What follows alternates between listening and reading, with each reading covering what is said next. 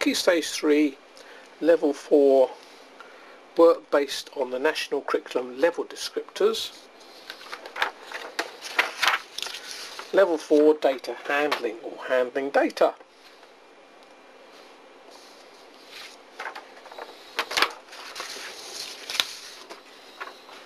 So, frequency table and diagram for grouped data. So this is what we mean by a frequency table. We do a tally of the information, then we add up the actual numbers and write them in here, and they're called the frequency. So here's some results for an exam, some scores. Somebody got 34%, so that's in that group there. Somebody got 43%, so that's in that group there. Somebody got 56. Somebody got 24. Somebody got 66. Somebody got 47. Somebody got 37, and so on. So let's suppose this was finished and it looks something like this. Because I haven't written down all the numbers, so we'll just make something up here like that. This will do. So let's suppose that that's the result.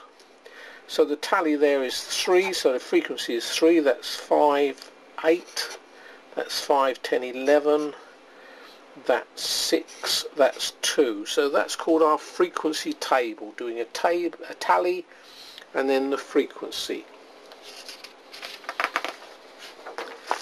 That can then be put on a diagram, which is usually a bar chart, like this.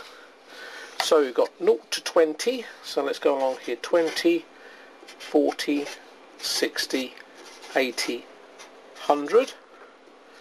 And up here we'll go 2, 4, 6, 8, 10, and then we make our bars go to the right height. So this goes up to 3, obviously using a ruler. Next bar goes up to 8, up to 11,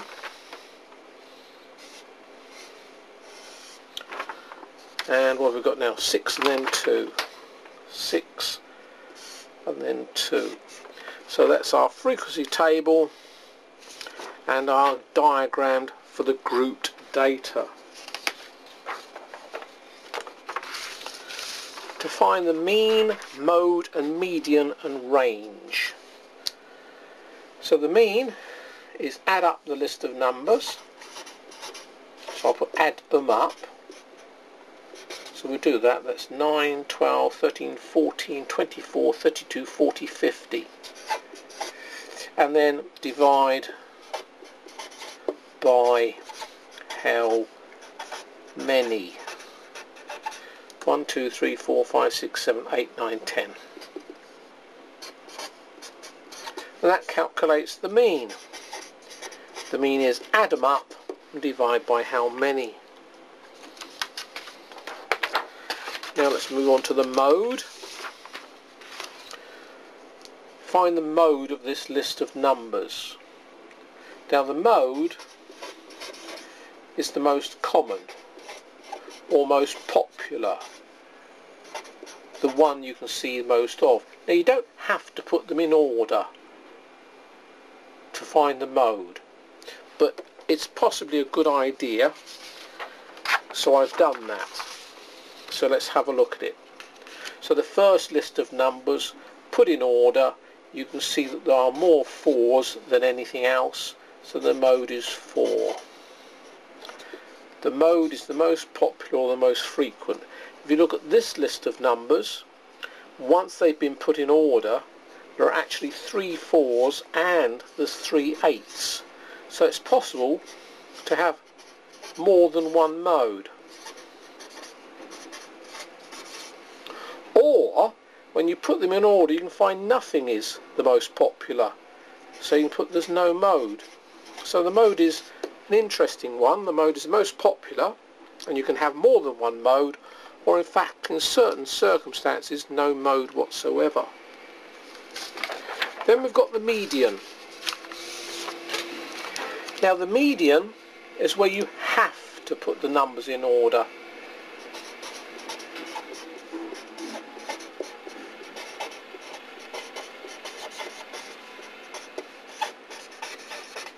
So you want the median of a list of numbers. You must put them in order.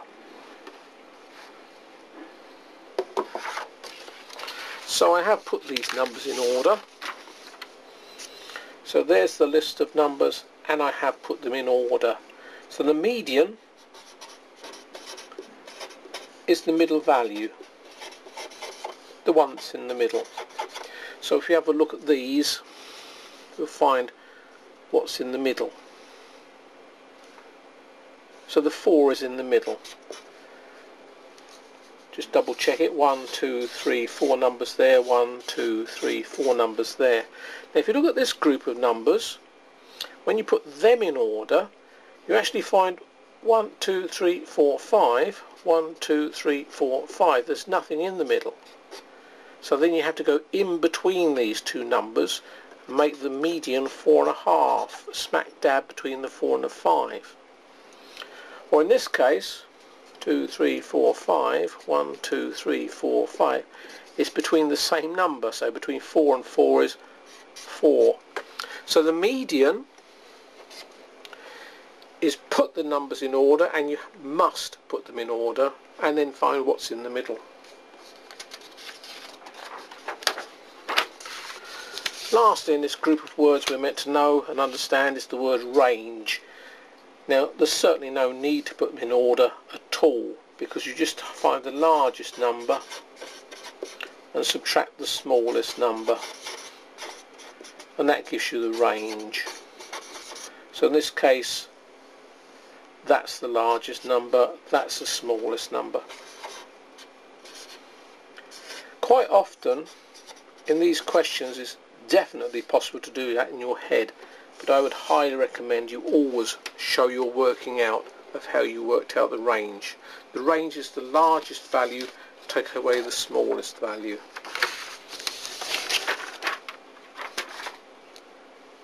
We need to understand the term listing possible outcomes. Listing possible outcomes. For example, if you throw a coin in the air, it can either land heads or it can land tails. That is what is meant by listing the outcomes. Let's list the outcomes when you throw two coins in the air. So they could land down both heads, or the first coin could fall a tail and the second coin a head, or the first coin could land a head and the second land a tail, or they could both land as heads. This is called listing the possible outcomes.